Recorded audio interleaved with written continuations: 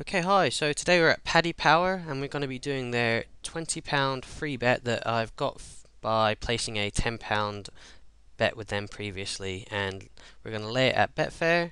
This way, whether it's a win, lose, or draw, we make a profit whatever happens.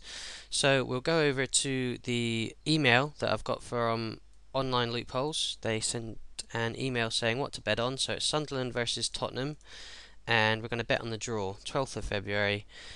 And back amount £20 on the free bet. This way we can get a lot of profit out of the free bet.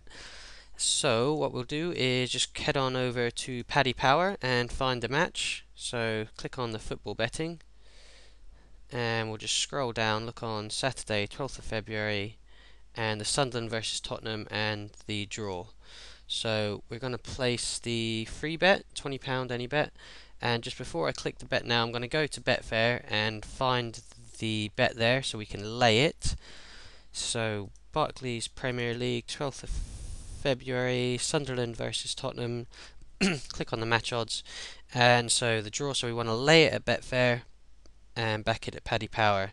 So that's all ready to go. 3.4. I'm happy with that. We can just check all the odds here on the online loopholes calculator. The commission starts at 5% at Betfair, so we'll do that. The back odds were 3.0 if I remember correctly. Yep, 3.0. And the lay odds are 3.4.